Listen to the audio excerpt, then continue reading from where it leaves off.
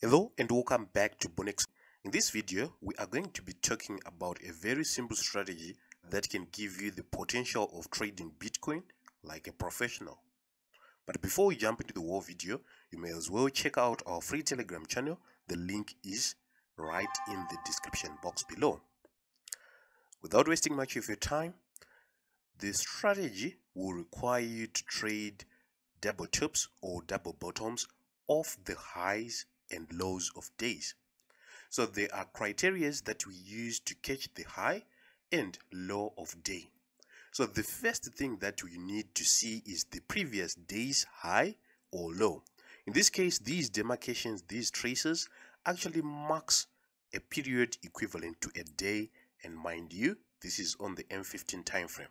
So the indicators that are on my chart are the 50 EMA exponential moving average applied to close, the 13 exponential moving average applied to close as well, and the 200 EMA. Those are the ones that are important. So the first thing is to see the high or low of the previous day.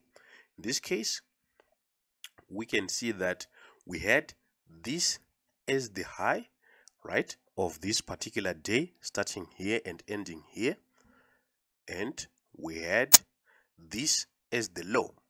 So from these high and low, that is where we will start our count to see where the perceived high of the following day is going to be.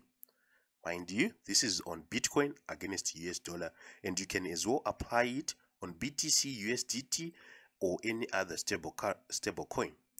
So in this case, we can see that from this point, we did not have any move breaking these high and lows.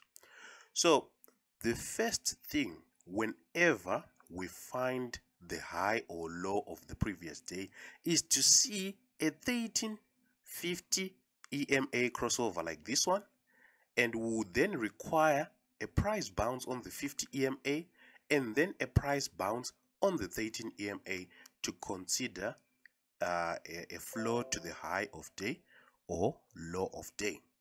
So in this case, we can see that from this point, we did not have a flow of the market. Therefore, there was no tradable high or low. Then on this particular day, we had this low, right? So from this low, we had a 50-13 EMA crossover here. Then after that 50-13 EMA crossover, we had this first bounce on the 50 EMA, and then the second bounce on the 13 EMA, right? So meaning that we had wave 1, wave 2, and then this was the last wave. So on the last wave, that is where we start to look for a double top or a double bottom. We can see that the first leg was at this point, and then the second leg was at this point. Our entry will be candle closure below the 13 EMA like this, and our exit will be at the 200 EMA. Therefore, our trade was going to move from this point to there, right? Then going forward, we can see that now this was the high of this day. And from that high of that particular day, we now need to count again like this one. We've said the first criteria that has to be met is a 50-13 EMA crossover, right? Then after that, we need to see a bounce of the market on the 50 EMA, and then a proper bounce of the market on the 13 EMA. Therefore, we had one bounce on the 50 EMA. We had to see another bounce on the 13. Unfortunately, the market went slide down, and although it gave us a double bottom and the trade worked out, it did not meet our criteria. Therefore, it was a scratch. Then from that, we can see that on this particular day, this was the high of this day, and from that high, we had a 50-13 EMA crossover, right? After that 50-13 EMA crossover, we had price bounce on the 50 EMA. Then this was also on the 50 EMA.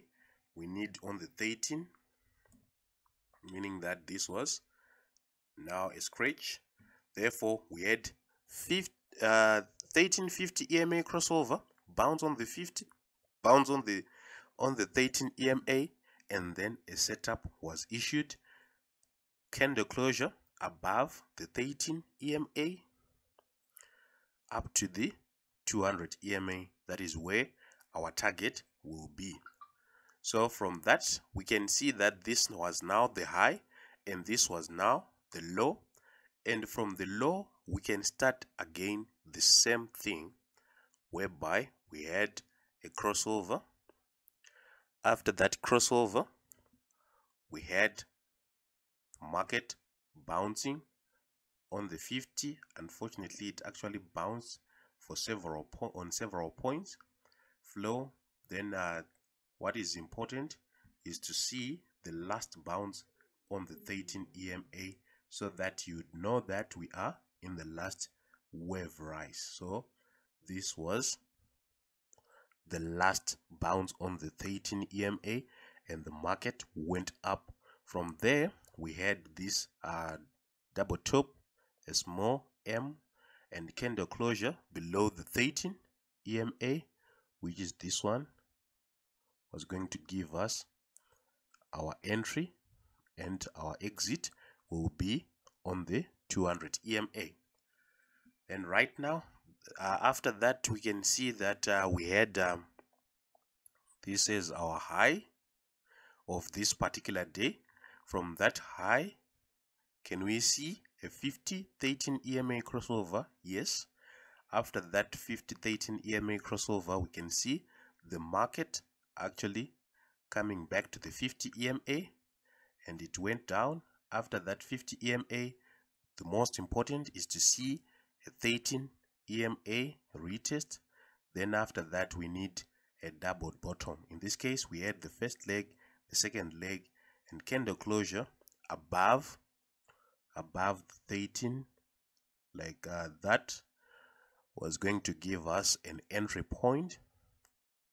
And from there, we can see the market actually coming to the target point. So basically, that is what you will be doing. In summary, what you'll be doing is look for the high or low of the previous day. Then after that high or low of the previous day has been established, look for a 13 EMA and 50 EMA crossover. After that crossover, look for the market retest on the 50 EMA, and then after market retest on the 50 EMA, look for the market retest on the 13 EMA, which is one of the most important point. The last retest on the 50 EMA after this one, actually the last retest of the 50 EMA after this one is the most important retest, and from there, that is where you start to look for double bottoms or double tops. Then your entry will be above candlestick closure above the 13 EMA, and exit will be on the 200 EMA, a flow of the 200 EMA. You should be more patient for you to see the market actually reach your target, and you should also be selective whenever you are taking your trades. That is, the M's and the W's must be well defined. And with that, if you keep on doing so and so the same thing over and over again, you'd see that consistency will actually grab up with you within trading this particular asset. Bitcoin against US is something that is volatile, but if you trade it this way, I've been trying this strategy and I've seen that you can be consistent. So we've come to the end of our video.